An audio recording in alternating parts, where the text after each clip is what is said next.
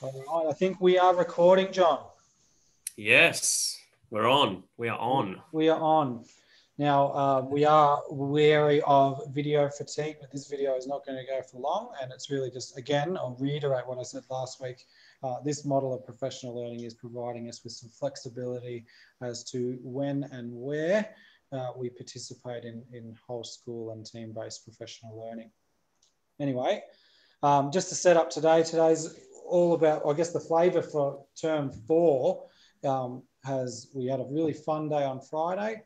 Obviously our flavour is fun, but it's also about student agency. Our school improvement team is doing an inquiry on student agency, and so is all of our teams. So today's professional learning is very much aligned with all of that work. And we are going to be able to use some of our experiences today in our own collaborative inquiries. So I like the fact that they are connected. Have I missed anything there, John? No, obviously you can see the Bloom Zoonomy screen on there. That's sort of going to be what we'll be using today, and that's found on the Wasabi Community Learning app, I think, just by searching that up. So yeah. So we're going to do the video today, but there is really, it's not a long video. It's going to just be mainly a task that we're all going to create, and you can do it in teams, you can do it independently, but we're hopefully that it's valuable because we're actually going to be using Blooms to be able to think about different ways that students can demonstrate their learning. So I guess I'm going to flick to, there's our learning intention. To use Blooms to personalise learning, I guess that's what we know that Blooms allows us to do, is to personalise the learning, bringing those personal perspectives in from our students. We're going to look at an example of how you can do that today, and it's only one example of how you can get it going in your classroom. So it might be useful, or you might have your own way. All right, first things first, we are going to stop straight away. We started our experiment of using Google Chat to share when it comes to professional learning. We started last week. We're going to continue that. So you will see a new thread, and I've just changed the name of the Google Chat room to Professional Learning at Busha, so that you know that's the room you go to whenever we want some collaboration about professional learning. So we're going to make sure you go back to the professional learning chat room, and all we need to do is answer this question this week. What do you want to learn about? So that could be anything and everything. There are no real rules, but just want you to know that once you've written about what you want to learn about, we're going to be taking that and developing it and thinking about Blooms with it. So I'm going to stop talking, and once you give you enough time to press the pause button on your device, and then we'll jump into it. So you should see lots of things coming on the chat, and you can reply to others and things like that as well.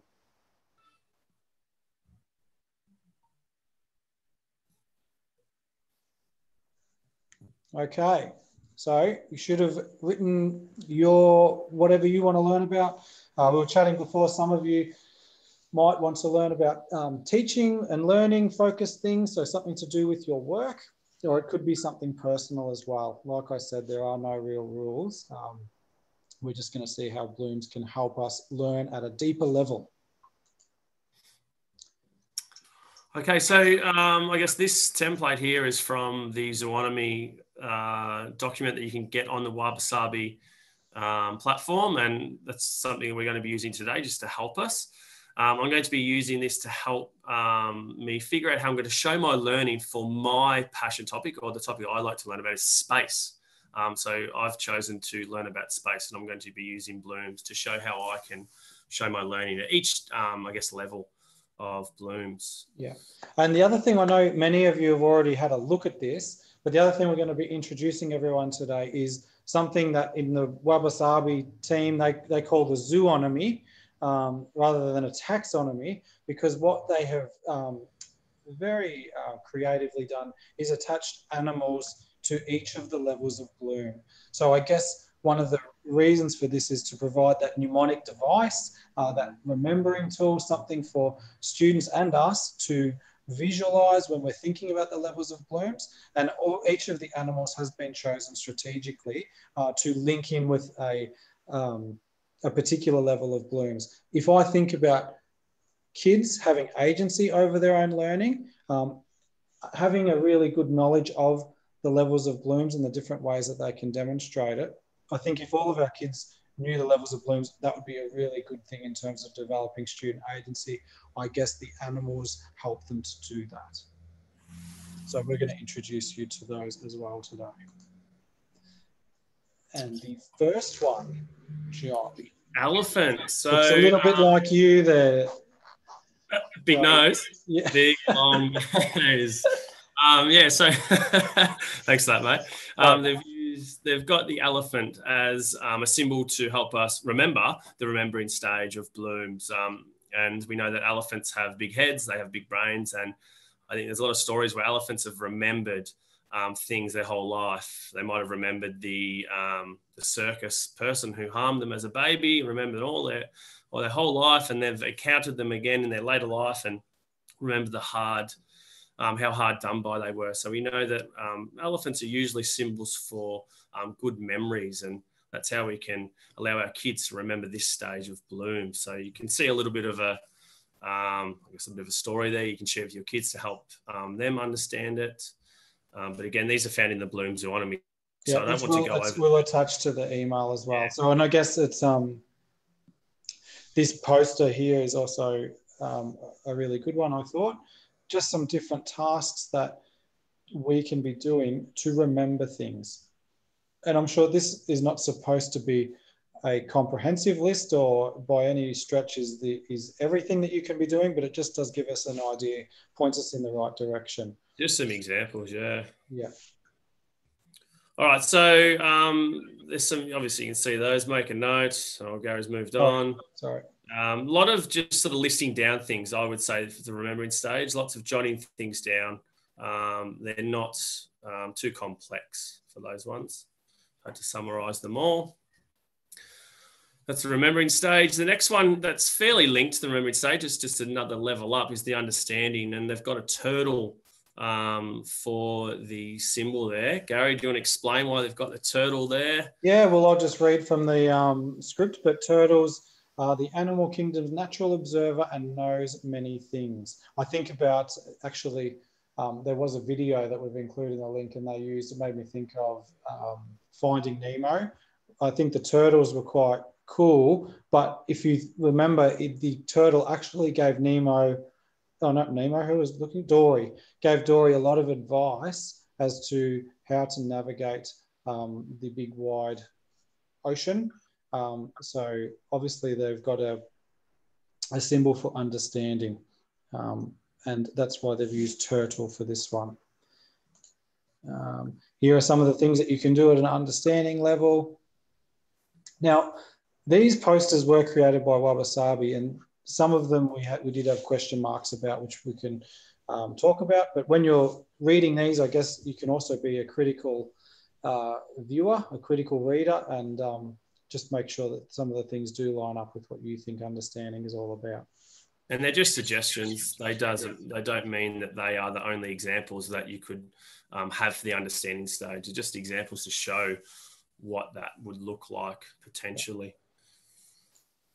Okay, so thinking about my topic, I chose space. So if I was to show some learning around my topic for the first two stages of blooms, for the remembering, understanding, for the remembering, I think I could maybe make a list. So Gary, I think if you press spacebar there, my little success criteria for that will come up. So I think for remembering, so draw a picture of the solar system. That's something that I could show that I'm at the remembering stage for my chosen topic. If you press spacebar again, Gaz, it'll bring up my understanding. So with my picture, I guess I could, to show that I understand, I could label the different things in the solar system and explain their features to show that I am understanding parts of the solar system. So they're the two things that I could show to be successful with my chosen topic. Yep. So thank you for that worked example. The next one is applying. I don't want to read and spend too much time on these because we've got all the resources. Everyone can read them and try and understand them. You can talk about them in your team, but we're just trying to, again, introduce each animal perhaps and each level. So ravens are the bird for applying. And we had a chat this morning about not just ravens, but how birds in general are very good at applying things that are around them. I think, I had the story of the bird starting fire. I saw a documentary where when a bushfire would start, all the animals and small rodents and things like that would have to escape the flames, and the birds, ravens and eagles, would take advantage of that and swoop in for an easy dinner.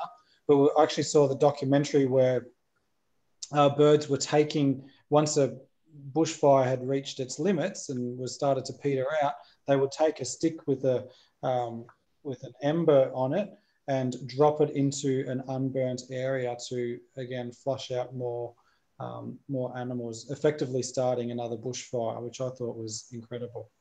I think there was lots of examples of birds using their environment.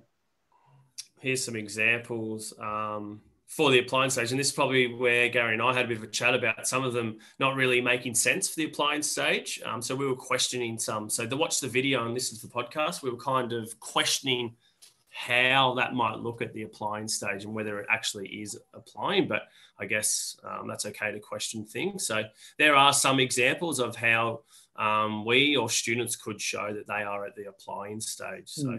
That's right. I will say that again. I do have questions of how listening to a podcast is applying something. But if anyone has ideas and can help me out, please let me know. All right. So we know that John's already done remembering and understanding. What about applying? You want to learn about space? I think to apply my new knowledge, maybe I could give people a tour of the night sky. Hopefully by remembering and understanding, I might gain a knowledge of where things are in the sky, where the planets are, and maybe I could take a tour, some friends on a tour of the night sky and apply my new knowledge. Pretty cool. We're going to keep going. Analysing the octopus. Everyone's seen the octopus in the fish tank choosing who's going to win the Super Bowl or the whatever sporting event it is. Yeah, absolutely. I saw My Octopus Teacher, pretty interesting documentary that's on Netflix, and it sort of makes me curious about octopus. I think there's more to them than we think. Lots of legs. They do have lots of legs. Again, there's a list of some examples of how we could potentially show we're at the analysing stage. You still with me, John? I'm hoping John's frozen and it's not me, because then the recording will be in jeopardy. I'm just going to flick through. So for the next part, we had study the different characteristics of planets. So I guess, and it could be in the form of a Venn diagram or other sorts of things, how planets are composed, how far away they are, how big they are. So it really is studying the characteristics of different planets.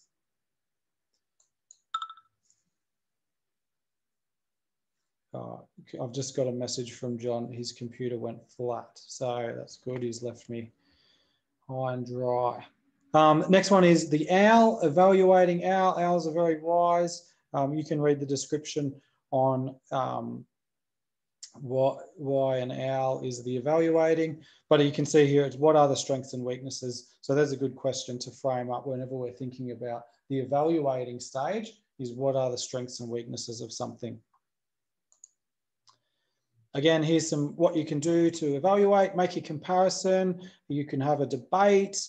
You can be conducting reviews. Lots of things. We do a lot of evaluating when we are persuading someone or working with persuasive writing. Perform an experiment, so science, maybe even when we're estimating in mathematics, lots of those things are at the evaluate stage. So you can see here, at the evaluating stage, John has put review each planet with the idea of selecting the best candidate for Earth 2.0. So there is a lot of, I guess, background knowledge and information that I would need if I was going to do those things.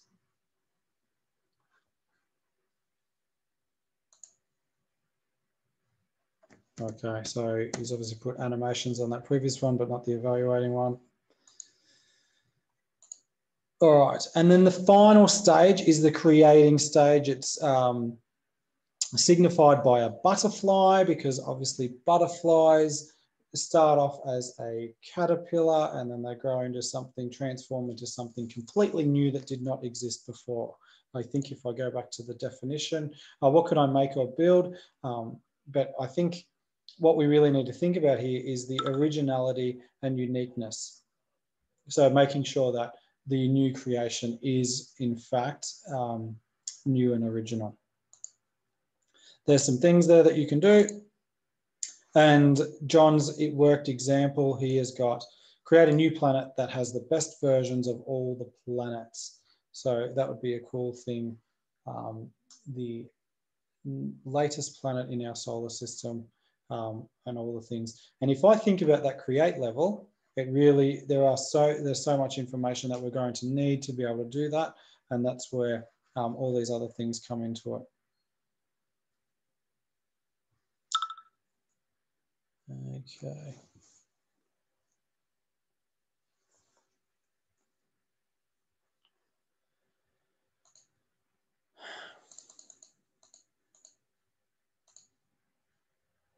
All right, I might get John for this one and just bear with me. I want you to read this slide while I go get him.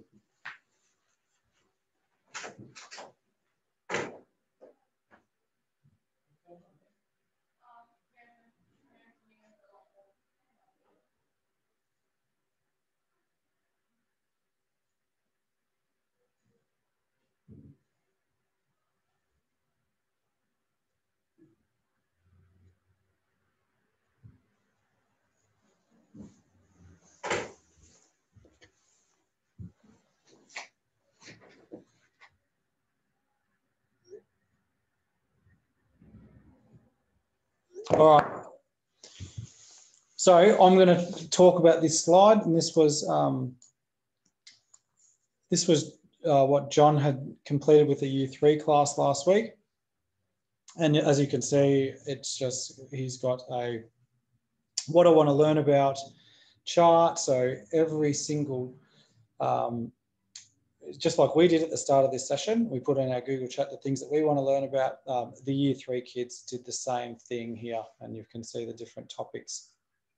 What he did after that was then introduced, well, the question was, okay, that's fine, you want to learn about pandas, but what are you going to do to demonstrate your learning about pandas, and maybe have that conversation, what is it about pandas that you want to learn? And that's where we took from this initial conversation, which really was just about students' curiosity and their interests, really bringing in their agency. We then wanted to bring in blooms and I guess to develop our students' ability and knowledge of different ways that they can demonstrate their learning. And here's some of the things that they come up with.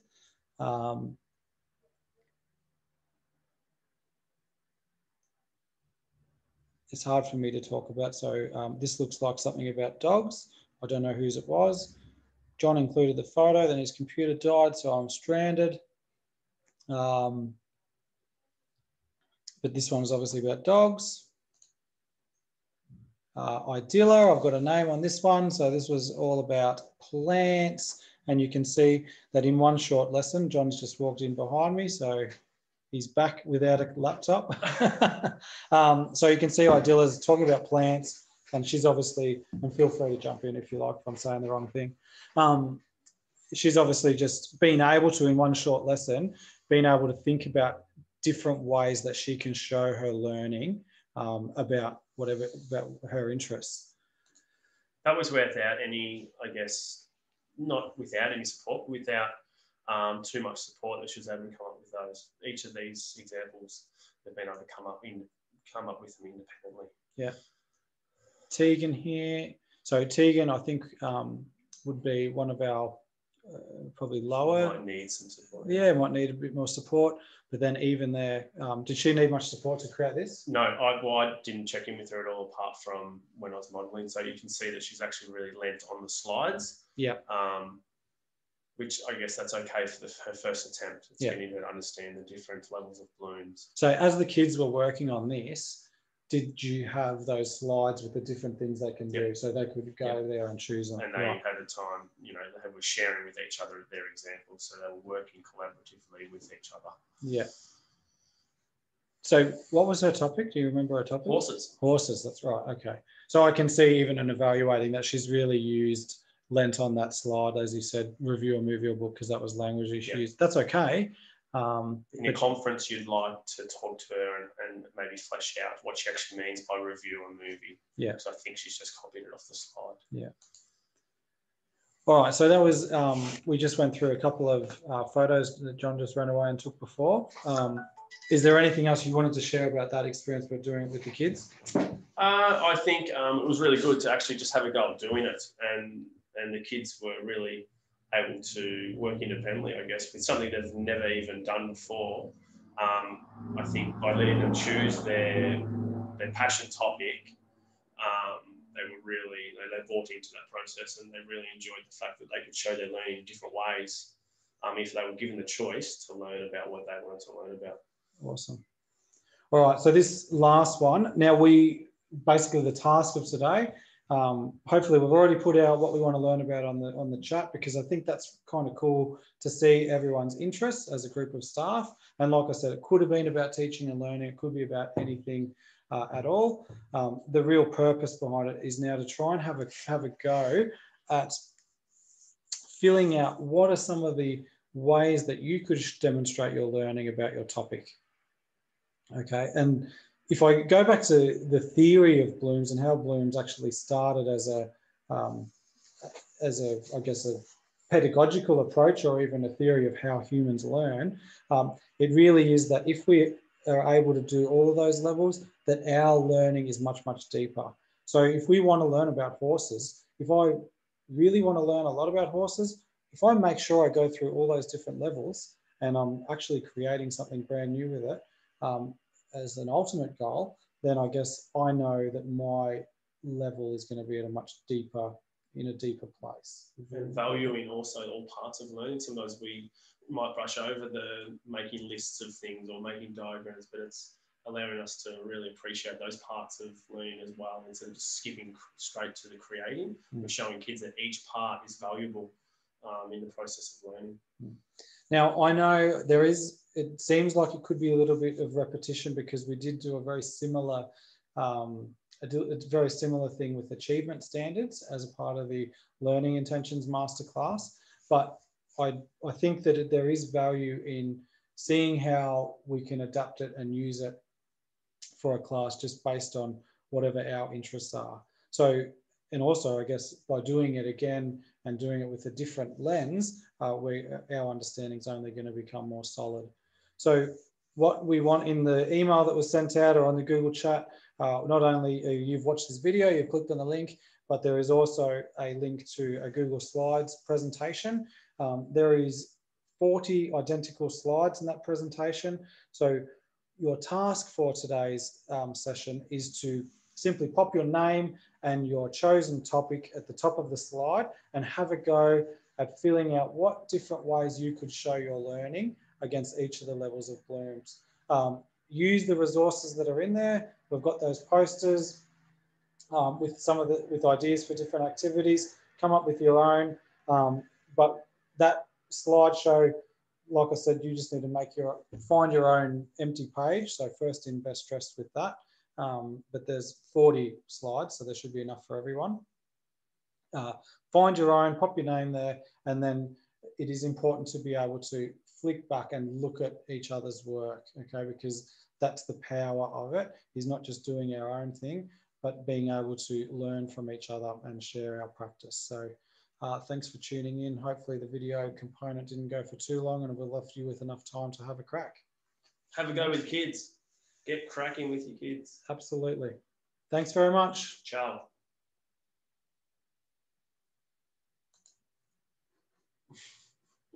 Computer